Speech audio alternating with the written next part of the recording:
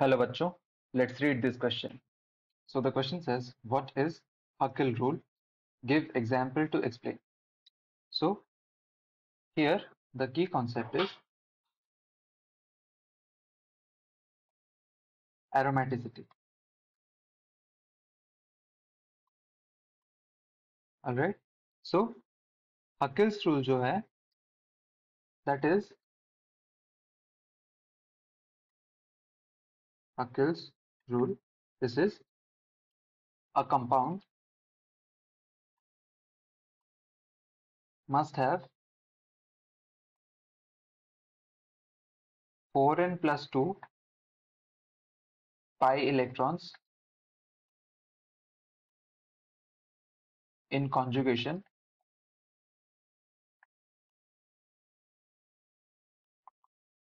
in order to be an aromatic compound. An aromatic compound. Alright. So एक compound के पास 4n plus 2 number of pi electrons होने चाहिए in order to be an aromatic compound, और ये जो 4n plus 2 pi electrons हैं ये conjugation में होना चाहिए. Alright, where n is equal to 0, 1, 2 and so on. And एक और property that the molecule must be planar.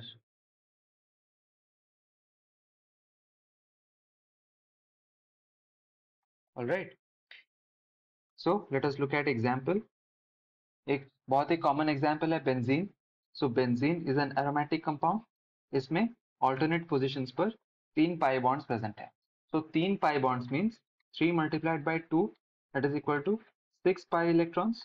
और अगर 6 को हम 4n प्लस 2 के इक्वल करें, 4n plus 2 is equal to 6, then n की जो वैल्यू निकल के आती है n is equal to 1. That means this compound obeys Huckel's. Let us talk about another example. Let us say हमारे पास ये आयन प्रेजेंट है. This is साइक्लोप्रोपीनियम cation. यहाँ पर दो पोजीशन पर p ऑर्बिटल्स प्रेजेंट है और एक पोजीशन पे एम्प्टी p ऑर्बिटल प्रेजेंट है.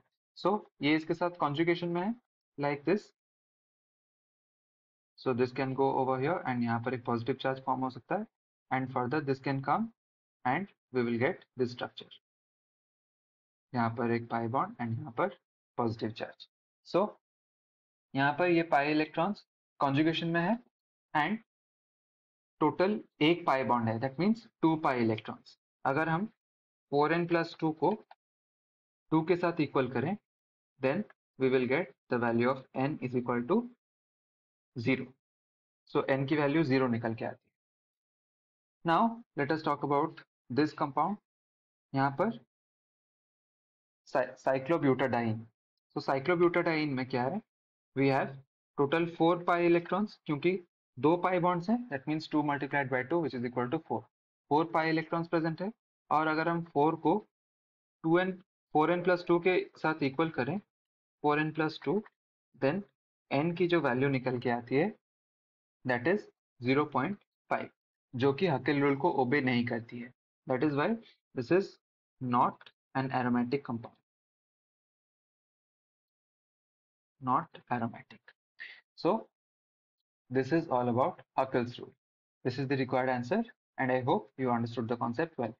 Best of luck.